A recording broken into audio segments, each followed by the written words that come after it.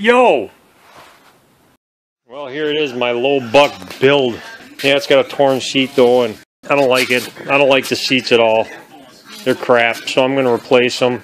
This thing is definitely made for the little people. Oh, I got leg room. Oh my gosh, wow. Wow, this thing sits back just right now. My shifter's really floppy. My shifter knob too, the threads are all gone on it. I'm not going to do the short shifter thing.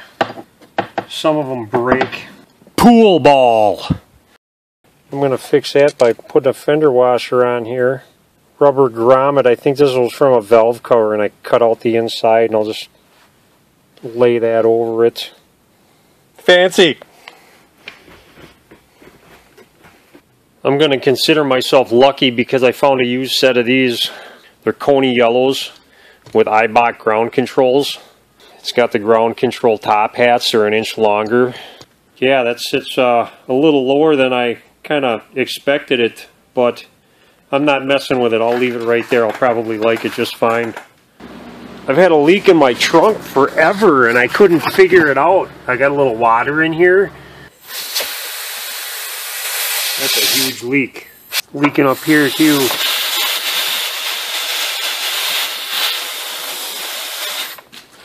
Here's the stuff I got.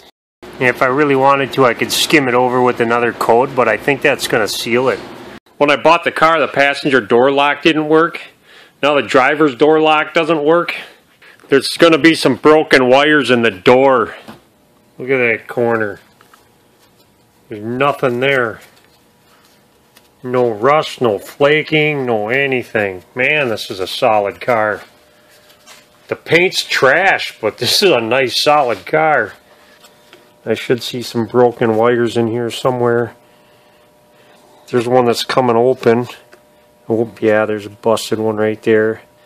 Oh yeah, there's all kinds of them. There's another one. There. It should be right.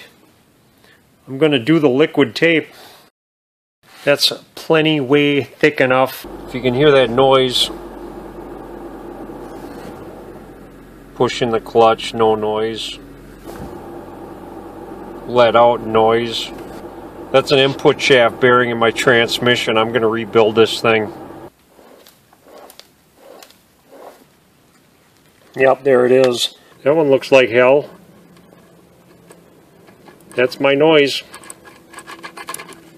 This is one wheel wonder stuff. Junk. And of course, what would this job be without an MFactory LSD? I splurged. I'm gonna need it someday. I just know it. I'll get 2 wheels to spin instead of 1.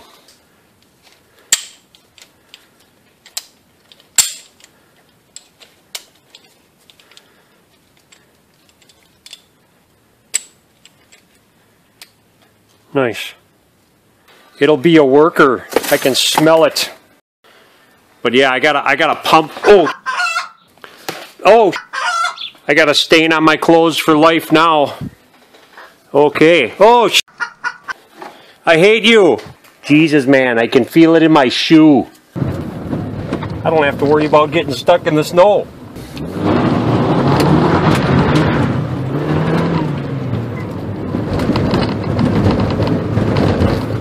What a gutless wonder this car is. I'm going to put a noisy fuel pump in my car. I got a Walboro GSS 342, 255 liters per hour. It should be enough for what I'm doing. I got jewelry. I win. Gee, wow, this thing sits a little different. Oh, the body's longer. I wonder why. Yo!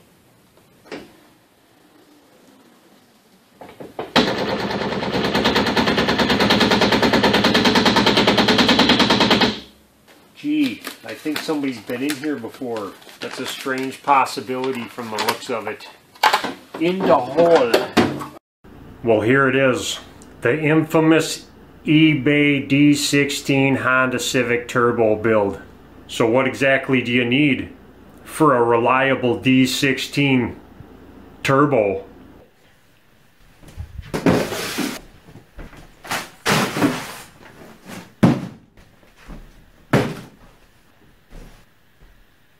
That ought to do it. Looks like Christmas, don't it? Let the games begin.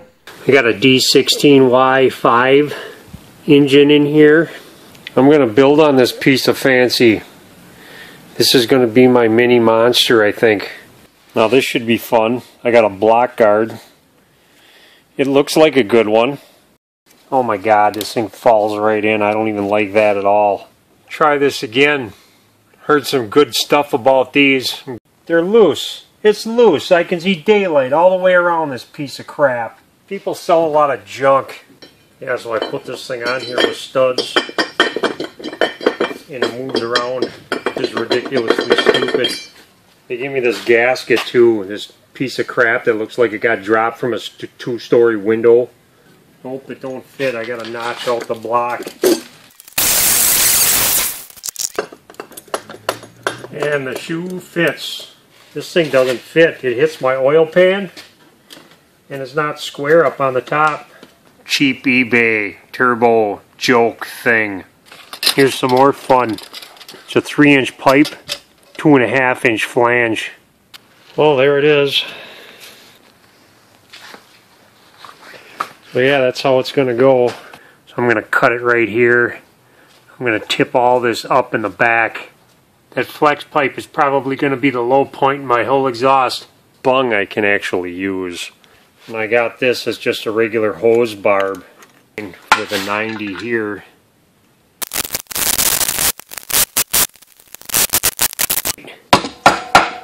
I can tap it in. That's perfect.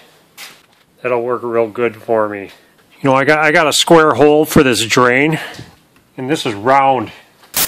There, that's a nice funnel. I found a guy on Craigslist to weld my bung onto my pan. Well, I got my block back.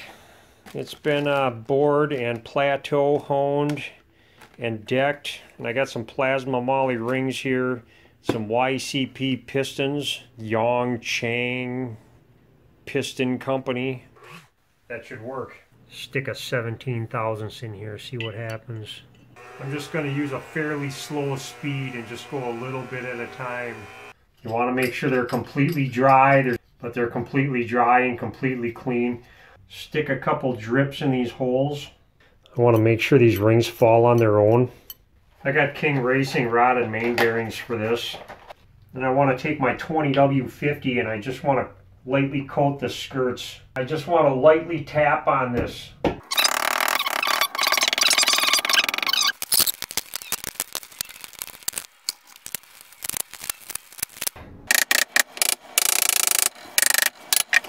I'm at about 1.5 thou, which is right where I want it. So I got this set to 0. I want to stretch these 55 to 60 thousandths. I'm right at about 57, which is a good number. So yeah, the 55 foot-pounds they're talking about, that's a little light.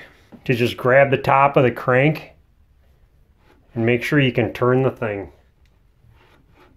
I can turn it by hand, so that's good. It means nothing's binding up. I'm going to run the stock oil pressure, so I'm not messing with any of that crap. I can't imagine why it would need more pressure. It is rather crude, but that'll help it drain out really nice. One assembled short block.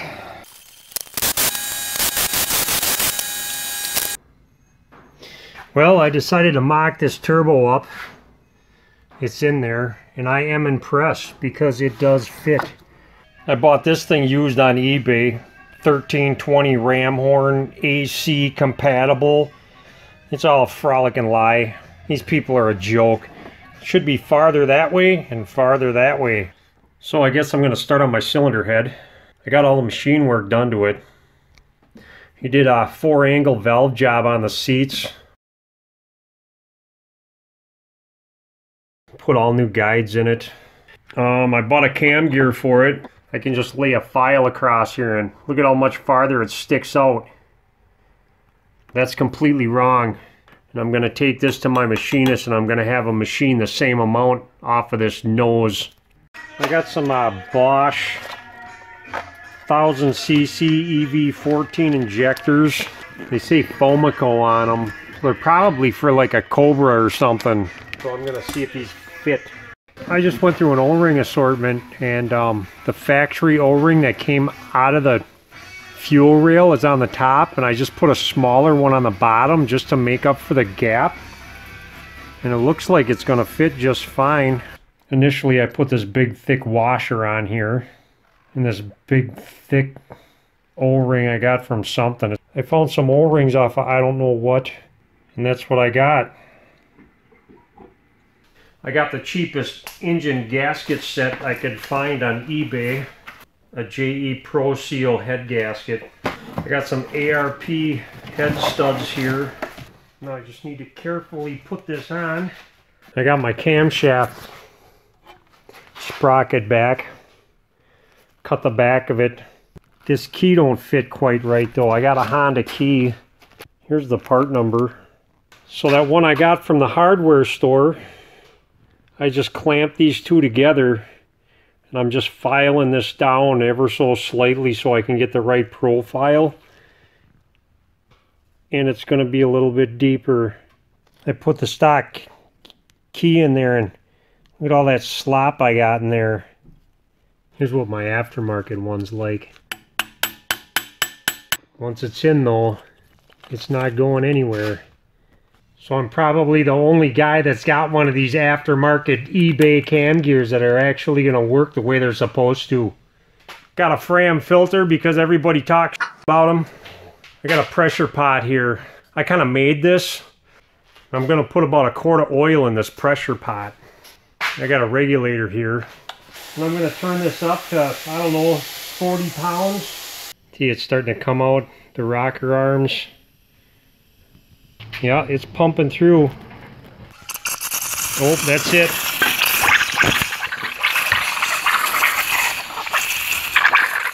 Okay, I got nothing but air. It's primed. And they feel like death. You know, it's got like aluminum washers on it, and they're crushing like mad. I don't like them. This oblong bunch of cheesy. Gee, doesn't that look nice? All I could find was zinc 7mm, and I had to rat tail them bigger so they fit these bolts. Just so long as I can twist this just a hair under a quarter turn, that's right. 6-finger bronze over ceramic clutch that's springless. Hopefully that'll hold up and not slip. Well, pretty much it's ready to go back in the car. I tapped 4 of these bolts out to 10 by 125. Well, that moves a whole lot less than when I got it. I got the cheapest 3-core aluminum radiator you can find on eBay. I had to make sure it had the 1-inch hoses, but I got a hose kit. It's all silicone and nice.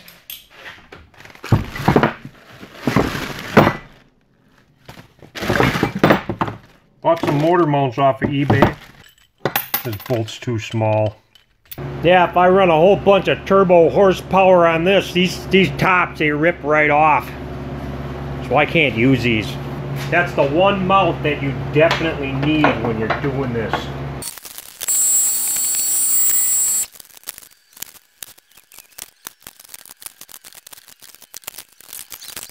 All this pock marking on it, or whatever you want to call it. It looks like it was just old rusty metal that they just made work, and wow. Well, it's in, and that turbo's crammed in there. I got the cheapest 3-inch eBay cat back exhaust I could find. I don't know how they make this stuff so cheap either. It's stainless steel. It's mandrel bent, so it seems like pretty nice stuff. And I found a resonator on Craigslist that I'm going to replace my catalytic converter with. Well, this is interesting. This God Snow fart can. I got 3-inch exhaust, and look at this little tiny hole. It's about twice the size of my thumb. I'm going to have some clearance issues with the sway bar. Yeah, it's a little short. Thankfully, I commandeered a piece of diesel exhaust pipe that was laying around. I found that has never been used. So I'm just taking pieces off of that to make this stuff work. We need to add a little chunk here.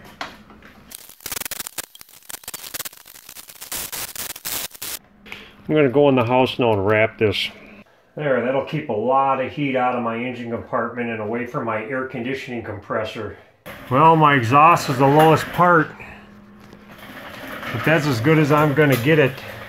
Well, this is kind of interesting. I cut this chunk of diesel pipe off, and it fits really nice. I need this to be solid on the engine. It was vibrating like crazy when I hit the pipe, so I bolted this bracket right onto the tranny mount, which is basically the engine intake air temperature sender. This plastic that's on here is going to make it read too slow. So it's sticking out enough now to where this thing should read extremely fast, and that's what I need. Now I got this piece of ridiculous with the eBay turbo kit, 2.5 inch, and the turbo inlet is 3 inch. So they want me to find a 2.5 inch air cleaner because it didn't come with an air cleaner, and apparently I'm supposed to stick this in here like this. So I went on eBay and I found this. This is a cold air intake setup, and it's for a Chrysler 300C, and it's 3 inch, and it seems to fit a lot better in here. Yeah, I bought this kit too because I needed an air filter. Okay, this is a part where I get crap loads of anxiety because I get to start it and see if it runs.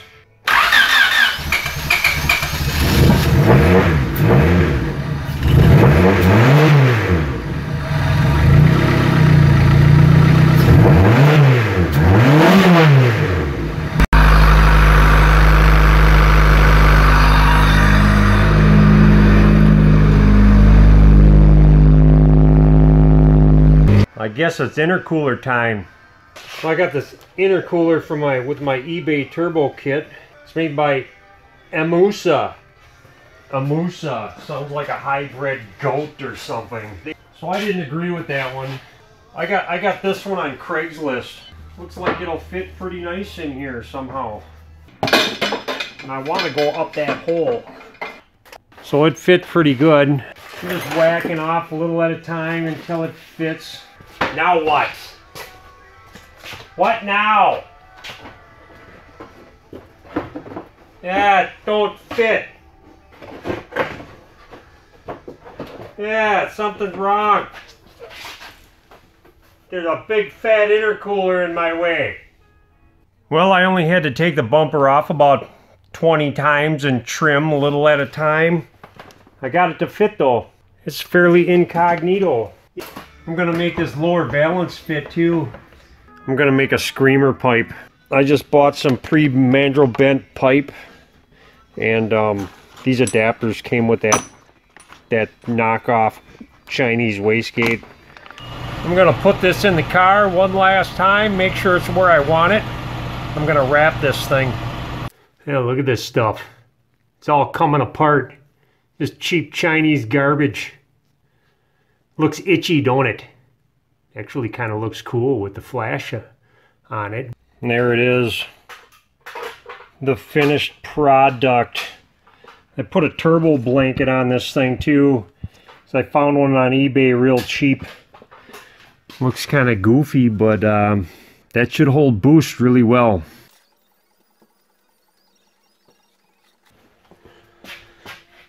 There, now it's worth more.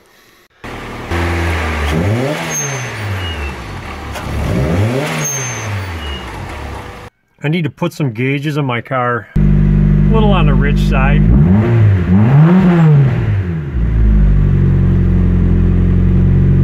It's time for the Hondata time. Those should be nice connections. Well, I put 5 gallons of E85 in it. Let's see if this base map's going to work for this thing, and hopefully it will run. Oh my God, it's running. I'm going to do the flex fuel sensor thing. I went on Rock Auto and got a genuine GM part. I don't know. It'll move around, but I think it'll be okay. Well, it's working. It says ethanol percent 61. Time for the maiden voyage, I guess. Okay, let's see what this thing will do.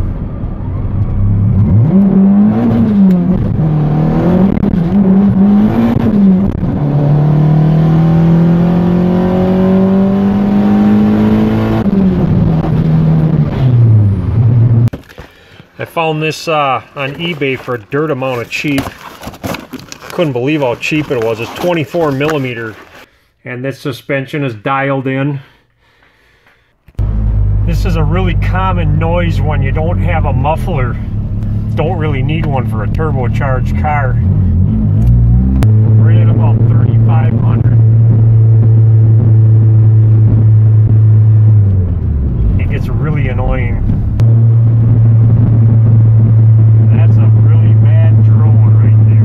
Basically what this does is it takes the frequency of the drone and it makes it travel up this pipe, and then I put a stop on the end, and the noise will travel back down into the exhaust, and it's supposed to cancel out the frequency that's making the drone.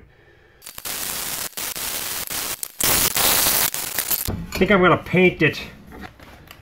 Okay. Hey, there's no drone.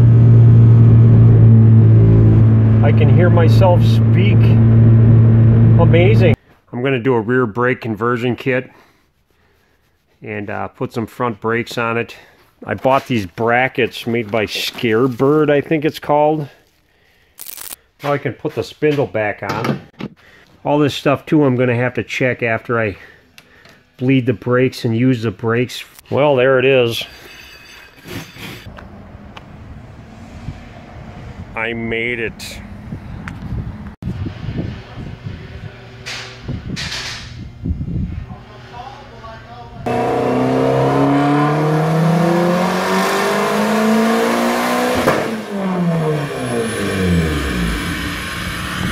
Okay.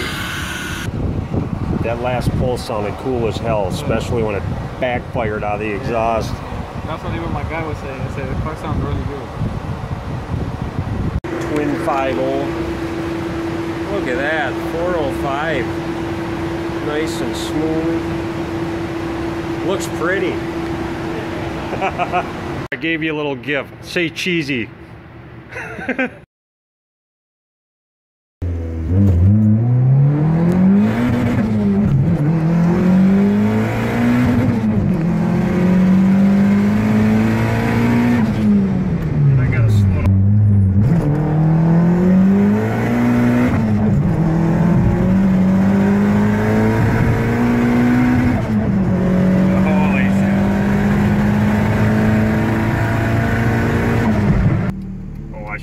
Turn off my AC, huh? Not.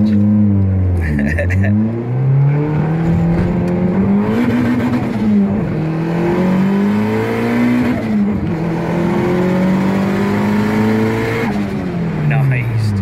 Yeah, it was burning a little. Yes, it was. You could feel it right there. I was thinking I should turn up the boost in third because maybe not. Because it's not breaking traction, but it is. Yeah, I felt it.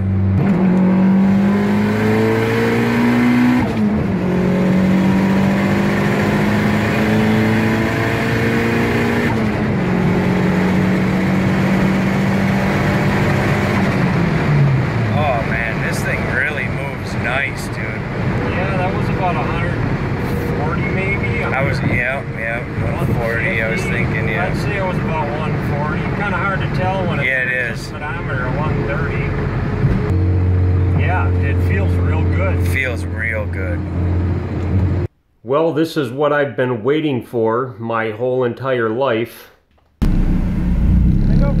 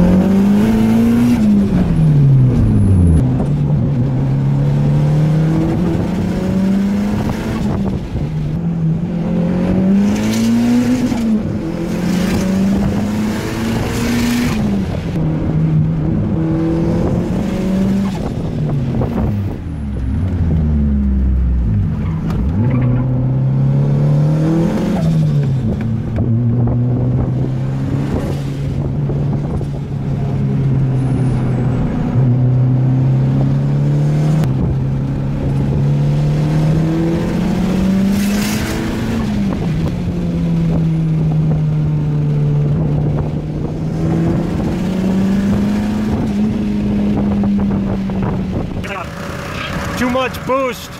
I blew a head gasket. 24 pounds is too much for this thing to handle. I made a cold air intake for this. That should help keep it cool. I'm gonna upgrade the studs. Probably about 35% more clamping force than a wimpy little 10 millimeter. Here I bought a Milwaukee step drill.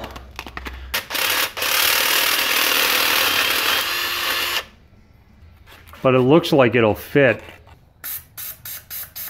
Put a little WD-40 down the holes just because I can.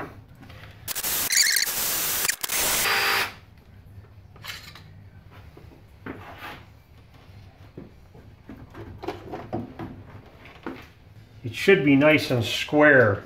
It doesn't move at all. As you can see, they're nice and parallel.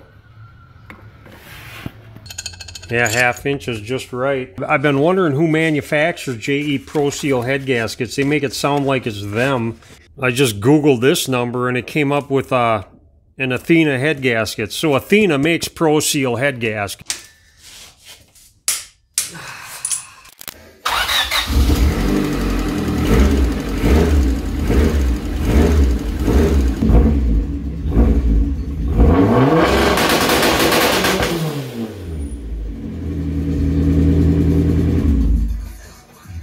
Okay, bye.